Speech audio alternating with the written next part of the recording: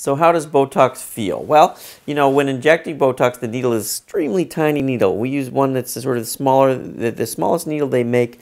It's even smaller than the needle used for a TB test.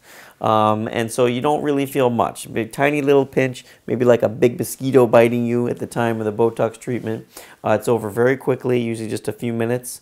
And then, so what do you feel like after the Botox is injected? Well, you don't really feel the Botox doing what it's doing. You just sort of feel normal.